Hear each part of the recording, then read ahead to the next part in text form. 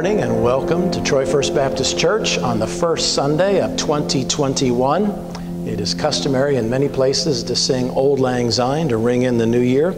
We're going to take that familiar melody and we're going to put new Christian words to it, and join us as we sing All Glory Be to Christ.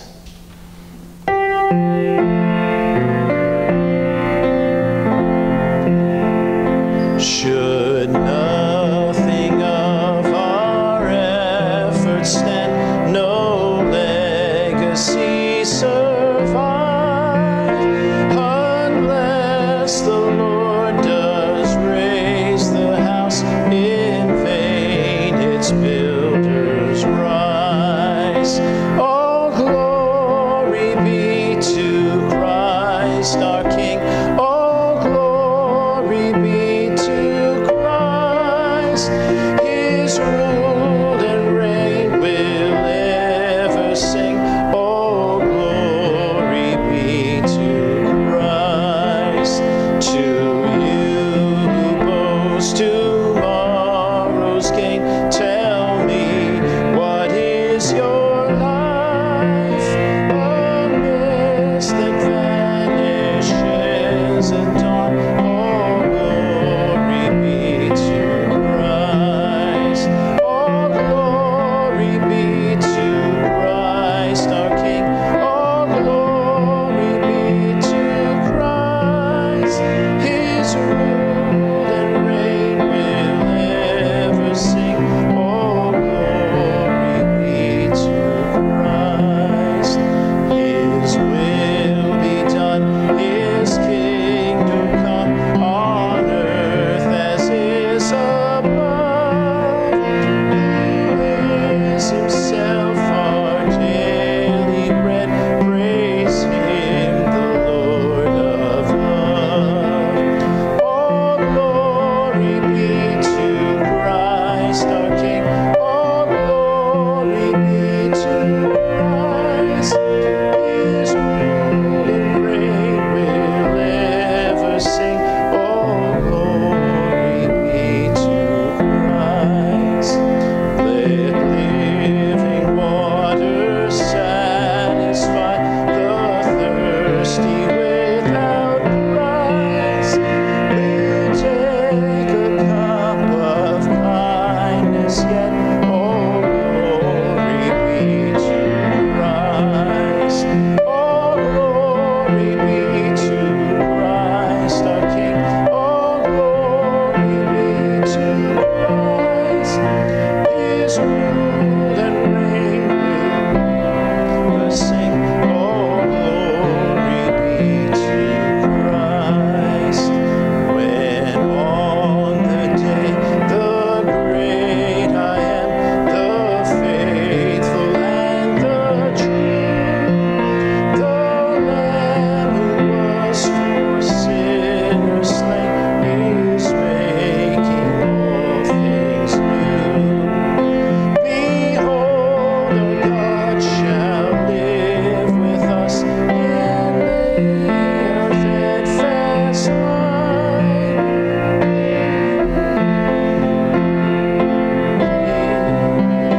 All glory be to Christ. You may be seated. Here's some announcements for today.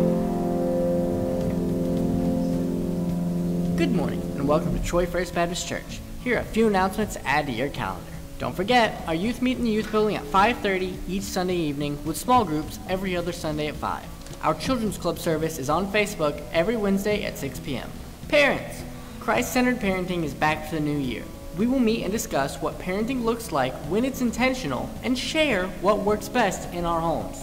Join us this month as we discuss how to share your story with your child. Make sure to be here next week and the following weeks after that to attend our youth's fundraiser, the Caswell Coffee Bar, at 9 a.m. If you're unable to make it to service in person, we will have a drive-thru available just for you. Just drive up next to the kitchen.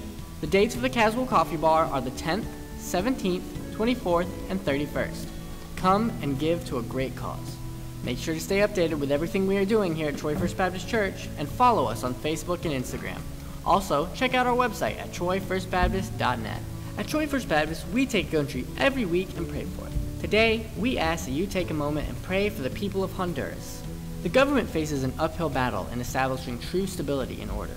A young nation, Honduras' colonial past and military rule for most of its independence mean the democratic structures and mentalities must be nurtured. Corruption within the government, preferential treatment of the rich minority, and prevalent poverty make the nation vulnerable to structures of sin. Pray for righteousness and for wise and resolute governance. We're going to take a moment and pray, but we have one more picture to show you, and we're going to celebrate this morning a little bit. Congratulations to Joy and Luke. Let's give them a hand on their engagement. Super happy for you two, and can't wait to see what God does with you and your union. And we're going to also pray for Honduras, and we'll pray for the rest of our service. Heavenly Father, thank you for this day. We come before you and we lift you up, your name above all other names, and be with those in Honduras, be with our brothers and our sisters who are there fighting for you and sharing your name. God, be with those who are lost that need you in that country. And God, may our prayers be lifted up, and may we, even from here, from Troy, North Carolina, that our prayers would reach them all the way over there. God, we love you. Be with us the rest of this service. May we worship you in spirit and in truth and change our lives this morning to where when we walk out of these doors that we are different people for you and for your glory. We love you. In your name I pray. Amen. Our oldest member at First Baptist Church turned 100 this year, Evie Poole, but our oldest attending member is Ruby Forrest, and she's 93. And the oldest attending member, this is one of our most up-tempo numbers, her favorite, and we just wish she could be here this morning as we sing together, Open Up the Heavens. Would you stand again, and we'll sing Open Up the Heavens and dedicate this to Miss Ruby.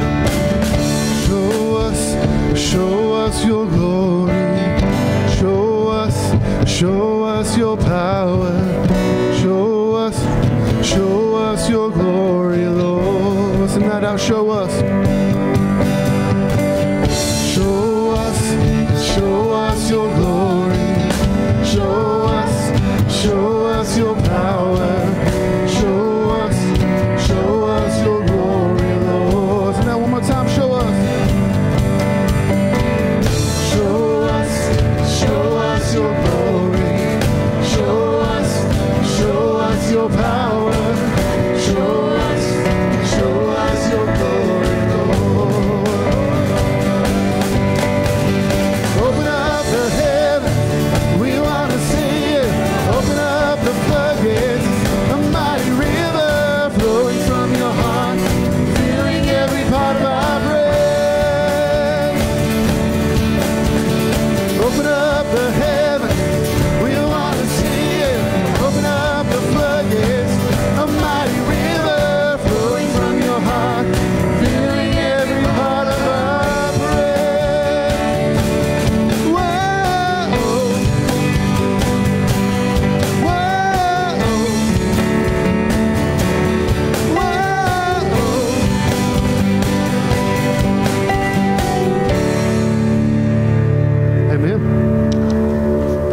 Be seated. A few weeks ago, last month, Cameron and Chelsea dedicated their firstborn Judah to the Lord and introduced to us this new song, The Blessing. This blessing was written last year during the difficult year of 2020, and it is God's blessing upon Israel. It is by application His blessing upon us as a church and as a nation, and we want to sing the blessing together with you this Sunday, the first Sunday of 2021, from the words of Scripture that Chelsea will read during the song, The Blessing. Numbers 6:24 through 26. The Lord bless you and keep you. The Lord make His face shine on you and be gracious to you. The Lord turn His face towards you and give you peace.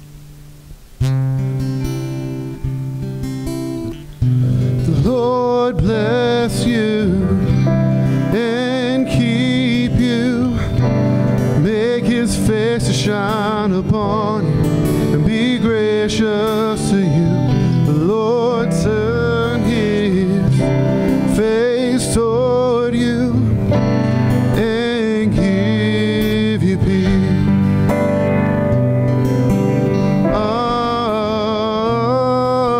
Amen. Amen.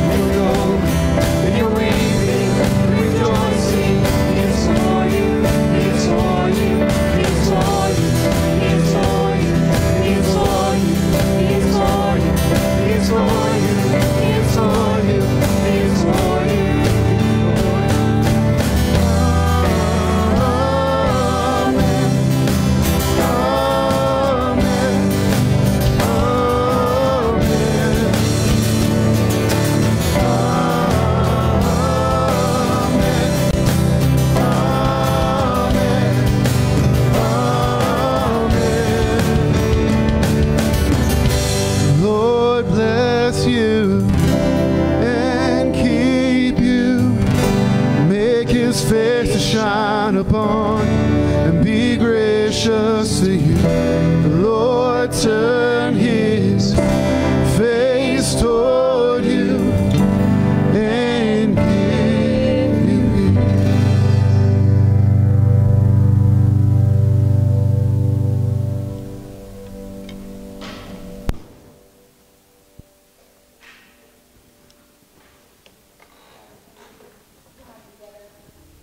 God, we thank you for this morning, for this service, for this church. God, thank you for the opportunity to gather together, whether in person or online. God, we ask that your hands will just be over the service. May your words through Scripture become alive like you say that they do. We love you in Jesus Christ's name. Amen.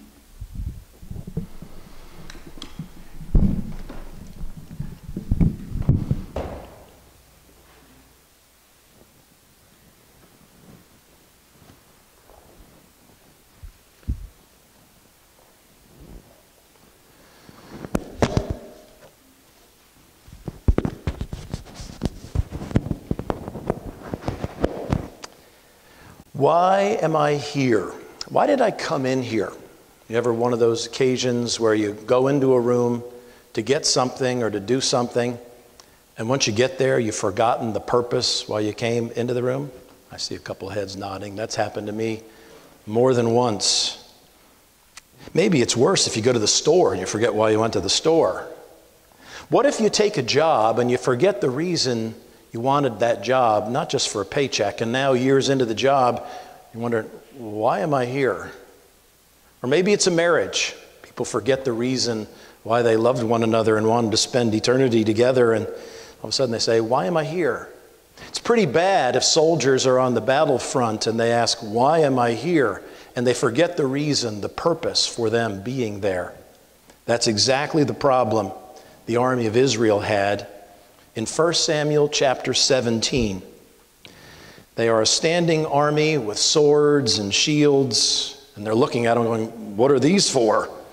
They're there risking their lives, but they have forgotten why they had gathered, why they'd come to the battlefront. They'd gotten fuzzy on their purpose. 1 Samuel chapter 17, join me beginning in verse 1. This is a story that is familiar even to people that don't know the Bible at all. Now the Philistines gathered their armies together to battle. They knew why they'd come, to battle. They were going to attack Israel. They were gathered together at Soka, which belongs to Judah. In verse 2, Saul and the men of Israel were gathered together, and they encamped in the valley of Elah and drew up in battle array against the Philistines. The Israelites knew why they were there. Their neighbors, the Philistines, were attacking. And they were there to save their lives, their families, their children, their nation. They're gathered together in the valley of Elah, which explains the standoff. Elah is a broad valley. My wife and I have been there, and it's got mountains on either side, and there is a very wide gorge in the middle that separates them, a natural border, a deep ravine, and no army could go down into the ravine without being easy prey for the other side. So the Philistines stood on the mountain on one side, verse 3, and Israel stood on a mountain on the other side with a valley between them. So neither could attack without becoming vulnerable, and so they have what we call a standoff. So naturally, here's a solution, verse 4. A champion went out from the camp of the Philistines. The word champion is literally a middleman. And that's what God did in sending his champion, Jesus, our middleman. But this middleman is named Goliath. And we go, oh, that story. Yes, everybody knows the story of David and Goliath, even if they don't know it's from the Bible. He's the famous giant. Notice he's from Gath, and his height was 6 cubits and a span. Now, if you hold your arm up, from the tip of your finger to your elbow is supposed to be a cubit. And if you spread your thumb and your pinky as far as you can, that's supposed to be a span. So if you have 6 cubits and a span, that's 9 foot 9 inches tall. That's pretty tall. He would be the tallest guy not only in the church, he'd be the tallest guy in the world. But this is not some unbelievable Paul Bunyan legend, some 40-foot giant. 9 foot 9 is pretty believable. We've got giants today who have problems with their pituitary gland who are nearly this tall. Archaeologists have discovered human remains that are this tall and taller. So here is a real giant, and in verse 5, even more imposing, he had a bronze helmet on his head. He was armed with a coat of mail. He's kind of like a tank, a personal tank. The weight of the coat was 5,000 shekels of bronze. Sounds big, it was. That's over 200 pounds. Pretty imposing. And in verse 7, the staff of his spear was like a weaver's beam. His iron spearhead weighed 600 shekels. Just the head of the spear weighed 25 pounds. Talk about carrying a big stick.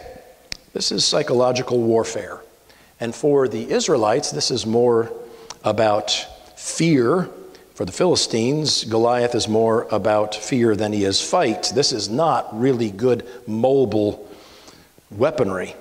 Verse 8, Goliath stood and cried out to the armies of Israel, "Why have you come out to line up for battle?" Now he taunts them like a bully, but he asks them a good question. Why are you here? Possible they've forgotten? No. He says, choose a man for yourselves, a champion. Let him come down to me, for if he's able to fight with me and kill me, yeah, sure, then we will be your servants. But if I prevail against him and kill him, wink, wink, of course, then you shall be our servants and serve us. Here's the deal, solution. Not a lot of people die, just one person die for all the people, which is exactly what God did again in Jesus. Verse 10, the Philistine said, I defy the armies of Israel this day. Give me a man that we may fight together. This is kind of like Biff saying to McFly, what are you, chicken? Come on. He defies them, which is the word literally scorn and insult you. Verse 11, the psychological warfare works. When Saul, the king, and all Israel heard these words of the Philistine, they weren't motivated in saying charge. They were dismayed and greatly afraid. The psychological warfare works. There is silence. There is crickets. Sometimes the greatest giant is not outside us. Sometimes the greatest giant is fear inside of us. Verse 12, now David, oh yeah, here's the other character. Yeah, we know that story. A young teen at this point. Was the son of Jesse, who had 8 sons. The 3 oldest sons, his 3 oldest brothers, had gone out in the army to follow Saul to the battle. They got to fight. He had to stay home. The names of his 3 sons who went to battle were Eliab the firstborn, Abinadab, and Shammah. David was the youngest, the runt of the litter, but the 3 oldest followed Saul. He had to stay home while the big brothers got to go out to war. But verse 15, David occasionally fed his father's sheep at Bethlehem. This is to tell us why David is not out there, because in chapter 16, David had been chosen as Saul's armor bearer and his musician, kind of his therapist. When Saul would get depressed, David would play guitar for him and cheer him up. But he's home right now because he would have to be a shepherd, kind of like Jesus is our shepherd. And the Philistine drew near and presented himself 40 days, morning and evening. He came 40 days. That's a long time. My wife was recently gone for 40 days with her mom up in Pennsylvania. I have never been in 38 years away from her as many as 40 days. And those 40 days were long. But here's a whole army away from their families, away from their homes, sleeping out under the stars for 40 days. And it seems like forever. And maybe they've forgotten why they're there. Verse 17, then 40 days, Jesse said to his son David, take now for your brothers an ephah of this dried grain and these 10 loaves. Take them some sandwiches. And to run to your brothers at the camp. Take a care package. If you've ever been at college, at camp, or at boot camp, you know care packages from home are a gift from heaven. Take them some food, and also he wants them to get some news. Verse 18, carry these 10 cheeses to the captain of the 1,000. See how your brothers fare and bring back news of them. Support the front lines, which is kind of what we do with our missionaries. We send them gifts to encourage them and to keep them on the battlefront. But verse 19, now Saul and all the men of Israel were in the valley of Elah 41 days later, fighting, wink, wink, with the Philistines. Oh yeah, they were fighting with the Philistines, right? How many bullets had been fired? 0. They are cowering. They're sitting there and the bully's coming out every day, twice a day, challenging them, and they're on the other side of the valley playing cards or looking at their cell phones or something. But they have forgotten why they're there. They are not fighting with the Philistines. If they were, they wouldn't have forgotten their purpose. Verse 20, so David did what his dad said. He rose early in the morning. He couldn't wait to go. And he left the sheep with a keeper. He didn't leave the sheep, as Jesus would never leave us. And took the things and went as Jesse had commanded him. And he came to the camp as the army was going out to fight, and shouting for the battle. Now the question is, shouting for the battle, is that the soldiers for Israel, or is that David? Is shouting for the battle go with he came to the camp shouting for the battle, or were the soldiers going out and shouting for the battle? I just can't picture these Israelites shouting for the battle because they're not battling. They're fearing. Their knees are knocking. I think David is the one shouting for the battle. He's the new guy. He can't wait to see. He's running and he can't wait to see the battle. He runs shouting for joy, for Israel and the Philistines had drawn up in battle array, army against army, but no one's doing anything.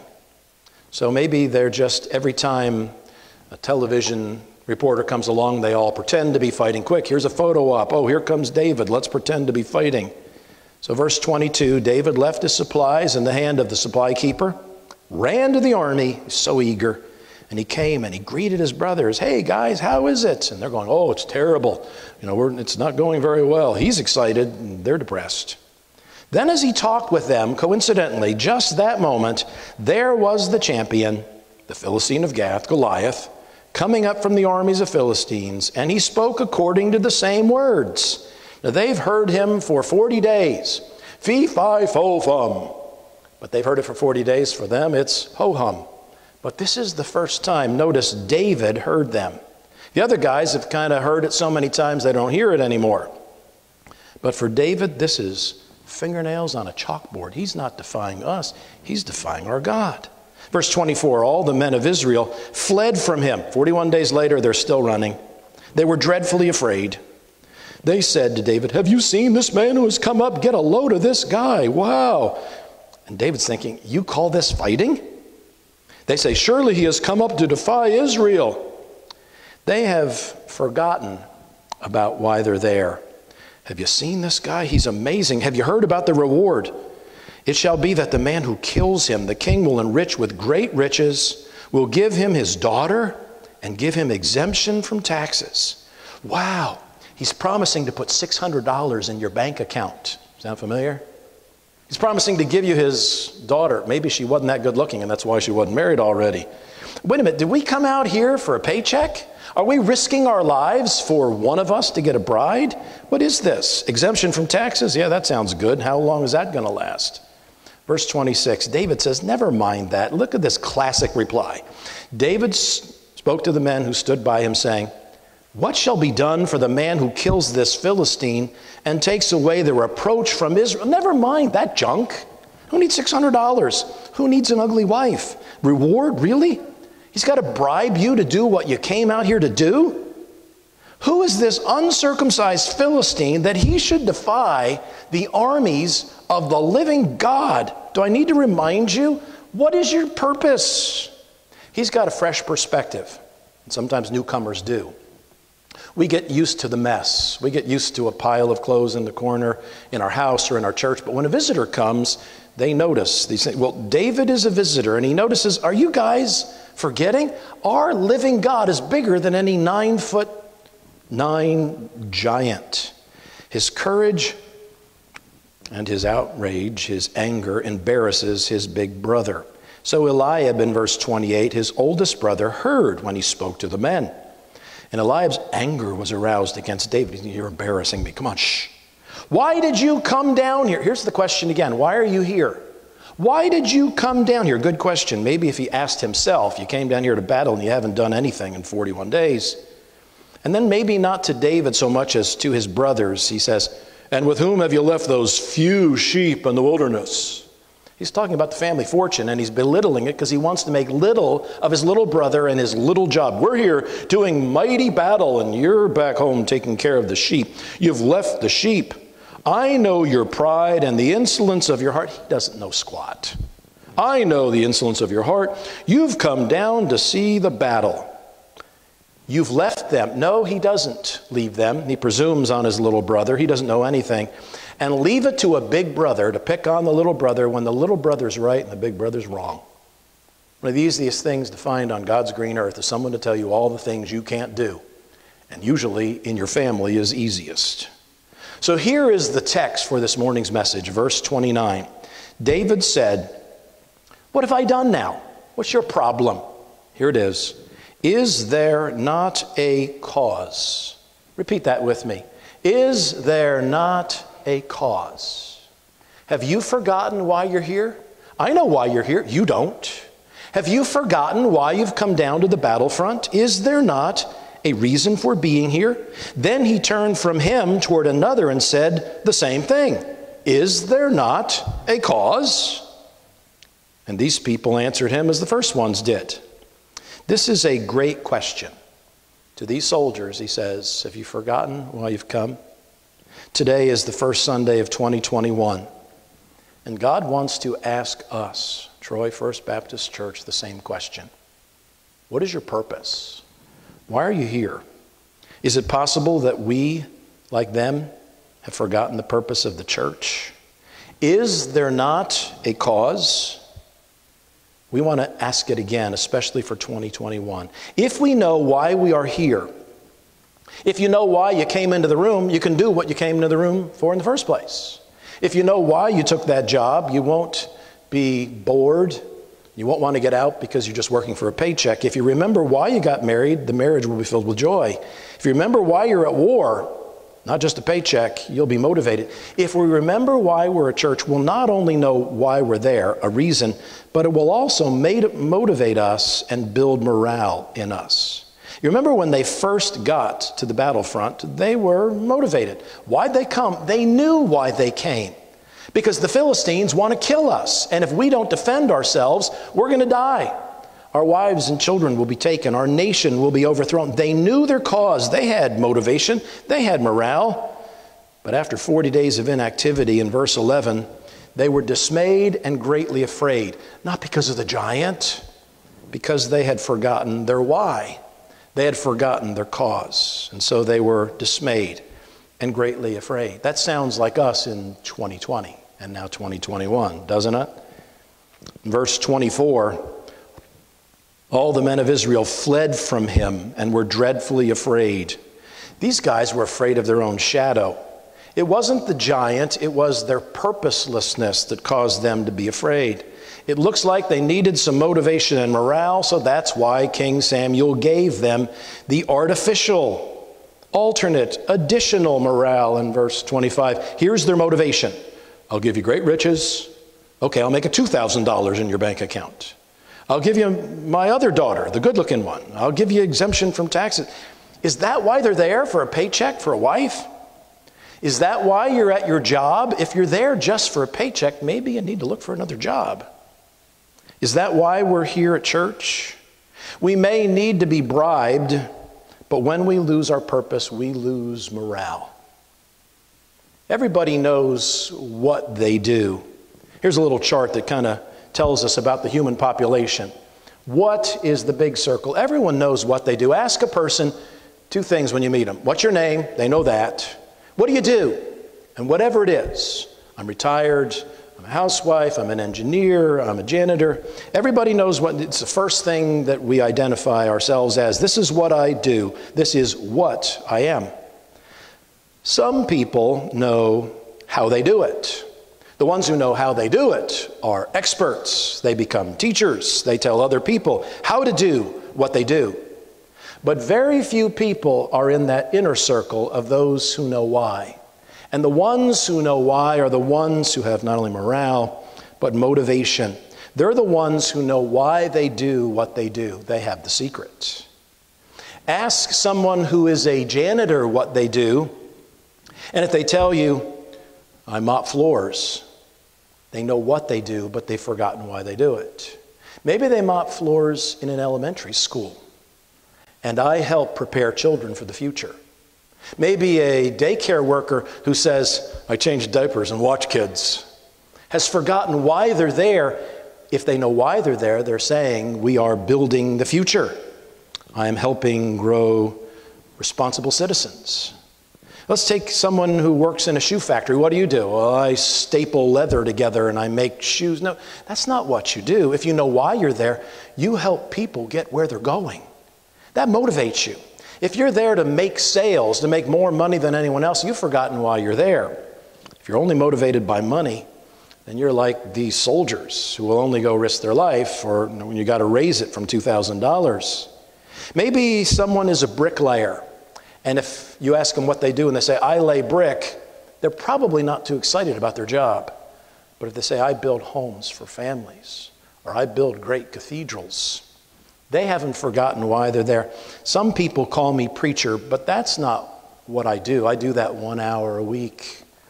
But I like being called pastor because that's why I do what I preach, and I visit and I pray and I do what I do, because I make a difference in people's lives, and even more than that, in people's eternities.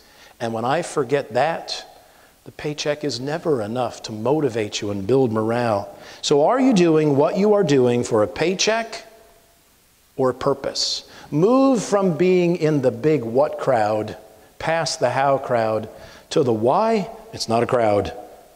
And you will be motivated and have morale. The wise man says in Proverbs 29:18, where there is no vision, the people perish. If you don't see the big picture, if you forget your purpose, if you have lost your cause, your why, you die a little bit inside.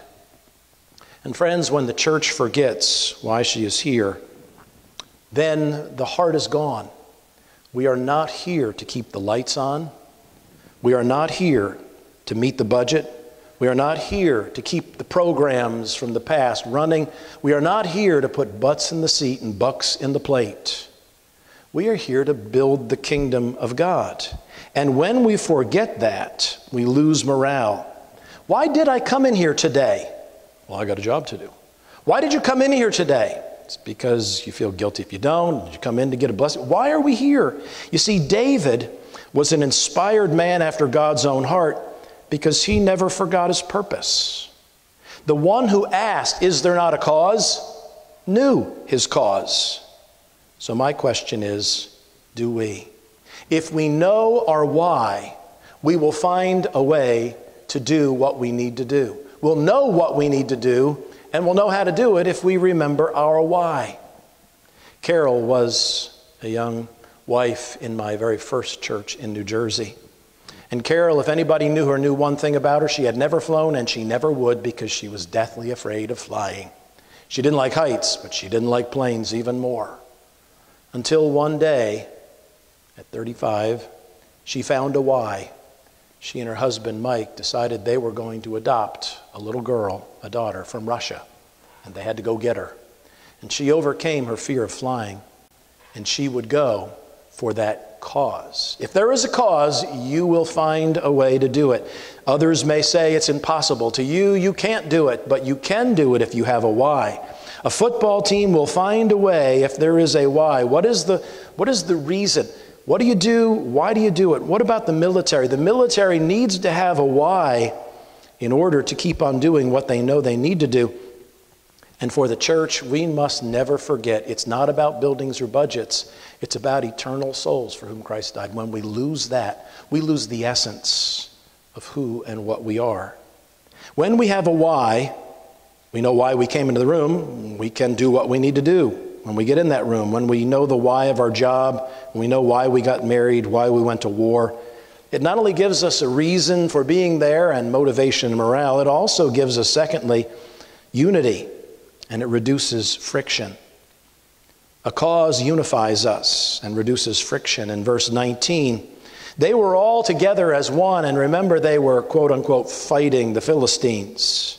That's why they were there, not to fight each other, but to fight the enemy. When they first got out there, they were a team with unity, and they were all rallied about one cause, a common enemy. But after they were out there 41 days and they hadn't fired one bullet, they were fighting not the enemy, but who? Each other. Hey, you cheated on that hand. Oh, David, you embarrassed me. And so Eliab is not attacking Goliath. He's attacking his brother David. They're fighting each other, and isn't that the way we are in the church? When we forget that the enemy is out there, not in here. And the enemy's not our neighbors, the enemy's Satan. They are not the enemy, they're the mission field. When we feud with each other in here, what do we feud over? We don't feud over the why, we feud over the what. My what is more important than you do. I teach a Sunday schools, well, I do this. And when we fight over the whats, we realize we have forgotten the why that we all share in common. The Apostle Paul pleads with a very divided church in Corinth. When in 1 Corinthians chapter 3, he says, there are envy, strife, and divisions among you. Why? Because they forgot their purpose. One says, I am of Paul, and another, I'm of Apollos. They forgot their purpose. No, they're of Christ. He who plants and he who waters, that's Paul and Apollos, are one. We all have one purpose, one cause, one why. For we are God's fellow workers. On a football team, there are different players with different positions and different whats. One player blocks. One player passes, one player catches, one player runs, one player plays defense, one player kicks field goals. If they forget the why, maybe they're there to win the game. Hopefully they're not there for a paycheck, especially if they're in college. If they're there to win the Super Bowl, then they can be unified. But if they start saying, my job is more important than yours, I deserve more money than you do, they become divided and there is friction. We all have different whats, we all have different jobs, that's okay. But we better have the same why or we're not one body, we're not fellow workers. Let's change the analogy from football to basketball. In basketball, it happens in every game. Two players with the same uniform go up for the same rebound. And what does everybody yell? Same team. Every time I see two church members feuding with each other, I want to yell, hey, same team. You may have different numbers on your uniform, different names on the back, but the name on the front and the color and the uniform is the same. We all play for Christ. So let's quit feuding with each other. Remember the why we are here. We're not here to make money. We are not here for any number of reasons. Whatever your how is, whatever your what is, we are here for one single why. And when the church forgets that, hey, look, nobody's paying us. No one's paying you to come to church. As a matter of fact, most of us are paying to come to church. So what's going to keep us united? We can have endless pep rallies and tell people, okay, do it and you'll feel better and we'll build morale and unity. But when we forget the cause of the why, people are going to be divided. You know, David was an inspiring, innovative leader because he never forgot his cause. He was a great leader, unlike King Saul, because he was innovative. We'll look at that next week as we look at the end of this chapter. But he was an inspiring leader because he knew why. Do we? I pray that your pastor, your staff, your deacons know why we're here. We're working together on our why. But leadership comes from knowing why. Whether you liked him or not, Steve Jobs was a very successful businessman, and he was a man with a cause. You may have heard of his company, the largest company in the world right now till Amazon laps him, Apple. He didn't want to build a computer in order to become rich or famous. He wanted to change the world. And when he reached the limits of his capacities, he realized that he wasn't a great businessman. So he looked for a CEO for Apple in the early years, and he looked big.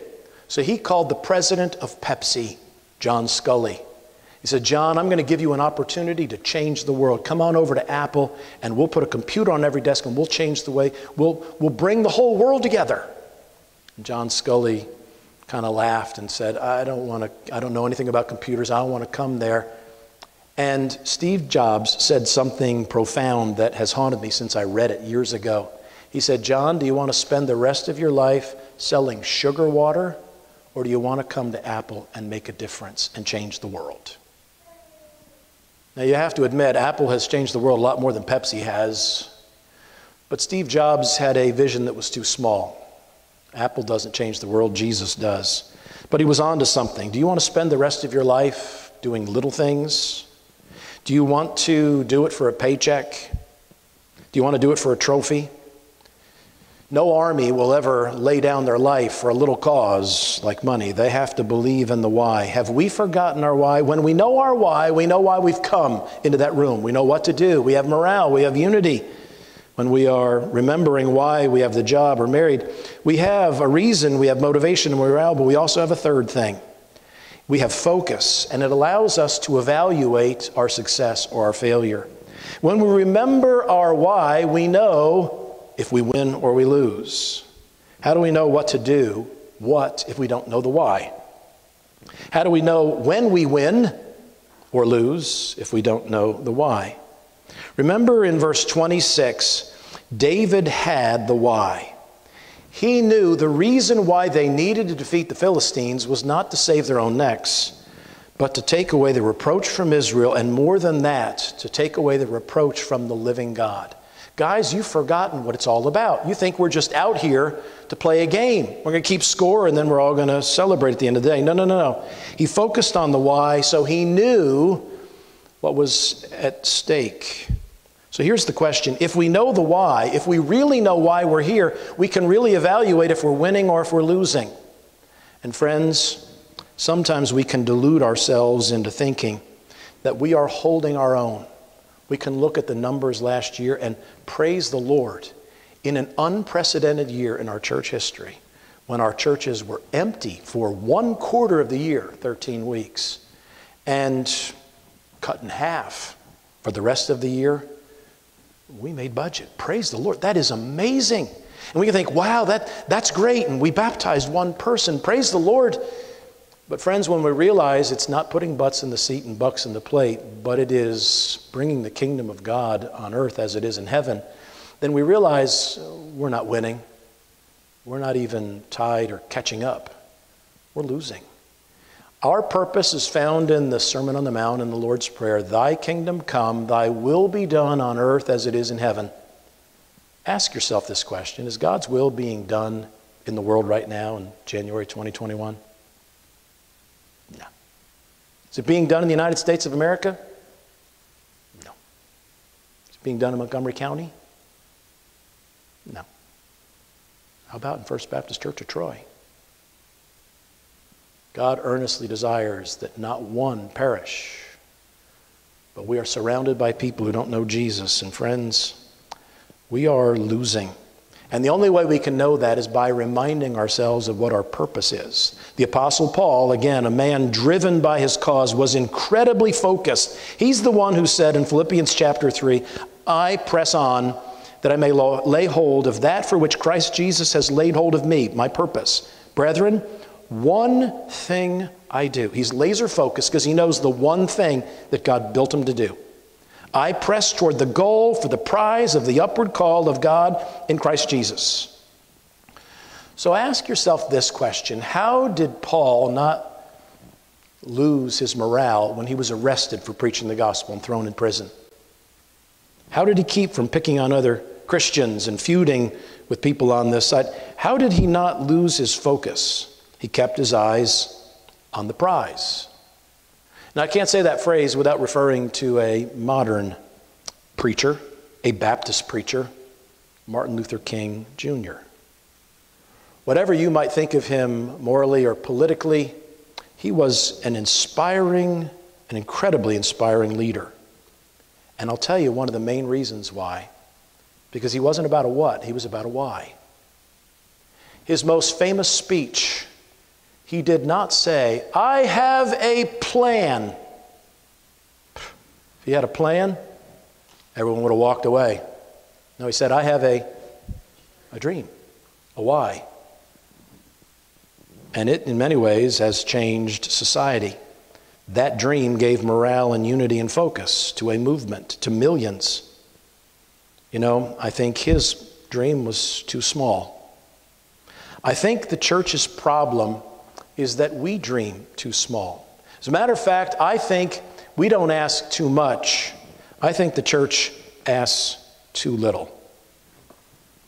We're afraid of the big ask. We don't want to ask people for things.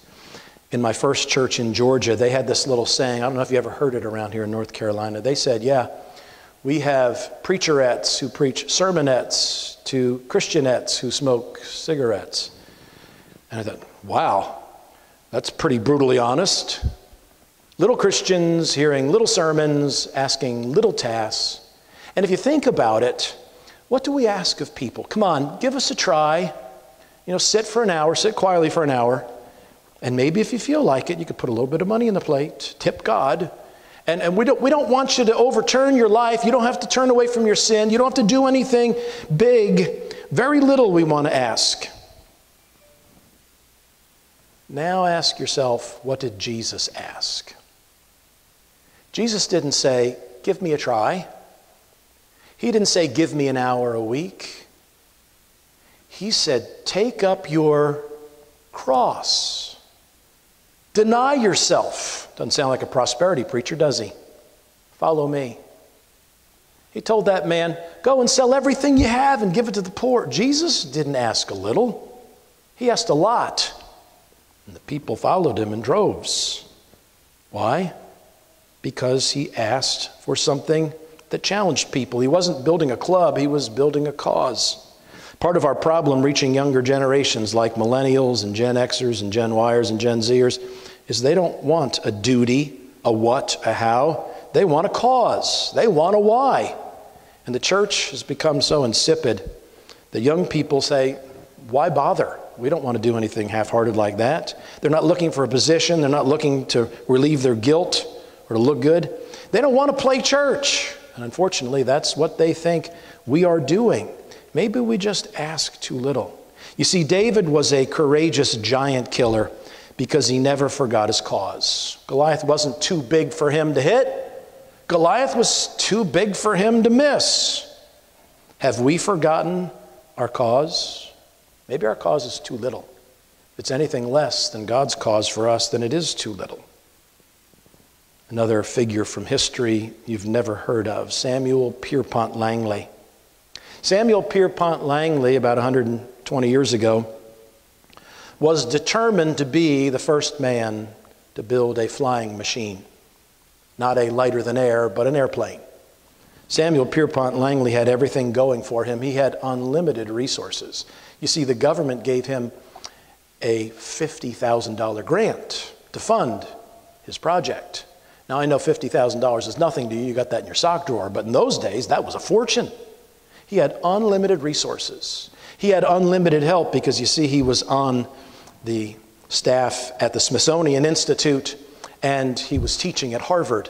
And so he had all of his friends helping him build this airplane. He also had all the notoriety because the New York Times was following him everywhere he went. He had everything you needed, endless resources, endless help, endless publicity.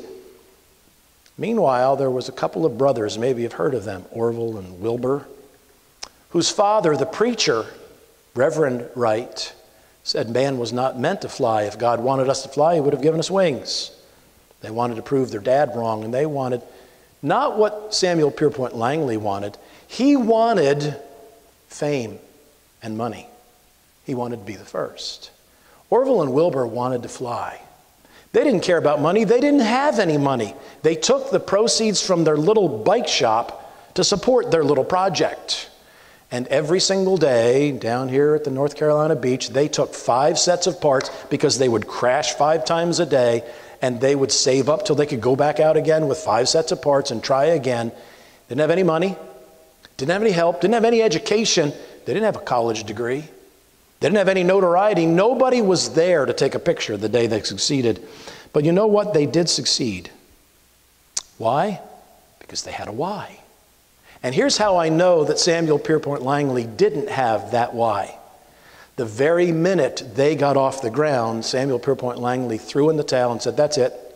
If I can't be first, I don't want to play. He didn't try to improve the airplane. He just looked for something else that he could be the first at so he could be rich and famous. Wilbur and Orville got what he wished for because they had a why. And here's what makes us different. Not what we do. There's hundreds of churches who do what we do, how we do it. What makes us different is why we do it. What makes us a church and not a club is why we do what we do. So why do we do what we do? You know, Jesus never forgot his cause. When nobody believed him, including his brothers, when the leaders of his nation, his own nation, falsely accused him, lied about him, tried him, and had him executed, Jesus never lost morale, never lost focus because he knew his purpose. Luke 19:10. The Son of Man has come. Why did I come? Oh yeah, that's right. To seek and to save that which was lost. He didn't lose morale. He didn't lose focus. He remembered why he was there. So the $60 million question is, what is our cause? Is there not a cause for Troy First Baptist Church? Why are we here? Okay, so you came into the church building this morning. Why are you here? To hear a sermon? To get blessed? To be a blessing? Why are you here? So you don't feel guilty? Don't want to miss? Jesus tells us, I will build my church and the gates of hell shall not stand against it. We don't have to build his church. Jesus is building it. We just have to get out of his way. So what do we have to do to fulfill his why? We're here to build his church. But that's pretty vague. Building his church, we could say, well, we're here to build his church. Okay. How are we going to focus on that? How are we going to know when we are winning? It's too generic. Notice one thing in this verse that we often forget. The church and the gates of hell, we get mixed up. It's not the gates of the church, like we are hiding behind the gates, fighting a defensive battle. Notice it is the church that is attacking hell. It's the church on the offensive. We have trouble getting outside of these walls and attacking our own city, let alone attacking the gates of hell. But we're supposed to be on the offensive, accomplishing God's what? Because we are trying to accomplish God's why. So what is it? It's not specific enough to say to build his church. That's not going to motivate us, give us morale, reduce friction. It's not going to focus us. Okay, so here is the answer. Last week, Cameron let you in on a little secret. Our church's purpose is cleverly hidden each week on the front of your bulletin. Pull it out. Your bulletin every week has our purpose broken down into 3 simple statements, 8 words. Knowing God, changing lives, connecting with each other. Say that with me. Knowing God, changing lives, connecting with each other. Why are we here? Why are we who we are? God made us to know him. And so it's all about becoming more like God, for us to know him. And so we come to know him better when we are in a group. But we are to change lives, and that is twofold, because that's discipleship, our lives changing, and evangelism. Here's the Great Commission in 2 words, changing lives. Evangelism is seeing other lives change. It's not enough for our lives to be changed. Oh, we're all happy, kumbaya. What about those people out there who don't know Jesus? We are here to change lives. We'll be able to know God in heaven. The one thing we won't be able to do in heaven is see lives changed. And then, the reason we're here is connecting with each other. We can't do this alone. And so it's about fellowship. It's discipleship, evangelism, it's worship, and it is connection. It is getting to know one another and connecting with each other. That's not only what we do, but why we do it. We want to know God because we were built to know God. We want to have our lives change and see other lives change because that's what God hardwired us for. We want to connect with each other because made in the image of God, as Pastor Cameron talked about last week, we are intimately social. God is a community of a Trinity. God the Father, God the Son, the Spirit. We need each other. We are not complete alone. And that's why it is so important that we meet together. Hebrews tells us to not forsake the assembling of ourselves together. And during this virus, there are some people who have to stay home and choose to stay home. But as soon as you can, as soon as it's safe to do so, if you're safe going to Walmart, you can be safe coming here. Much safer. This ought to be the first place you come back to, not the last place. Matthew 6:33 says, "Seek ye first the kingdom of God and his righteousness, and these things will be added to you."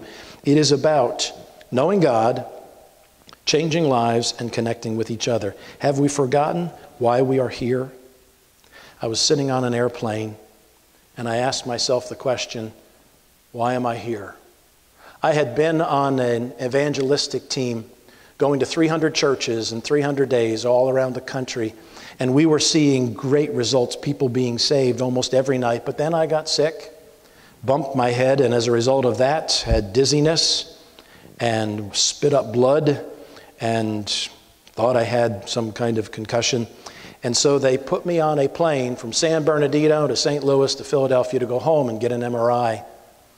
Sitting there on the plane, I was discouraged. I could be with everybody else doing that meeting tonight and seeing somebody saved, seeing changed lives. Why am I here on this plane? As the plane took off, I opened up my Bible. I was reading the Bible when the woman beside me said, "Oh, what are you reading?" Well, there's an open door. I mean, I'm not a guy who's going to start preaching at everybody on the plane, but I want an opportunity to talk to a captive audience. And so she saw me reading the Bible and said, "I'm reading the Bible. Have you ever read it?" Pretty easy. She goes, "Yeah, I have. Do you know the Lord as your Savior?" She didn't. And I began to tell her about what the Bible was all about, who Jesus was. And before we landed in St. Louis, she bowed her head, 80 years old, bowed her head and accepted Jesus as her Savior. I didn't have time to think about it because it was time to unpack and get into the airport and try and find my other plane. I went into where you go at the airport. I went to the men's room, and I was washing my hands at the sink when a man came to the sink next to me, looked at me in the mirror and said, "Did she do it?" I said, "Did who do what?" He said, "Did she pray to receive Jesus?" I said, "Whoa, how do you know?" He goes, "I was sitting right behind you, and I heard you talking to her about Jesus, and I prayed the whole way." And he reminded me why I was in that plane.